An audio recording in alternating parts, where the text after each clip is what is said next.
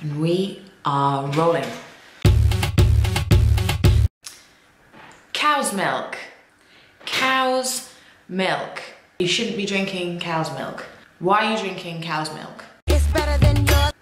I feel like I should put out a disclaimer. It's not applicable to people who drink gallons and gallons of cow's milk a day. This video is just to stand up for people who like a splash of milk in their tea. If we go to a coffee shop and we get offered a side of milk, we want to say yes without feeling like we're going to get judged. It's not like we've asked for the coffee to come with a side of cocaine. It's just milk. There seems to be a few recurring themes amongst the anti-milks.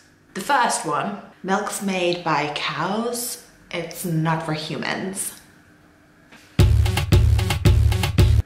Guess what?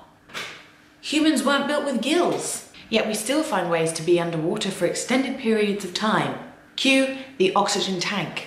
Humans weren't built to live in outer space. We're finding ways to do that because we are humans. It's called using resource. Then you have the second grade of anti-milks. Cow's milk is just so bad for you. Is that a cigarette you're smoking?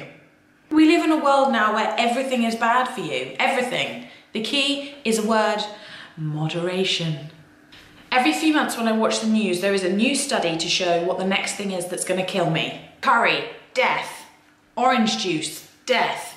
I just want to go into a supermarket and not feel like I'm in a war. And then the final group of anti-milks. Yeah, I'm drinking my coffee black because I don't drink cow's milk. Ooh, lunch menu. I think I'm going to have the ham cheese toasty.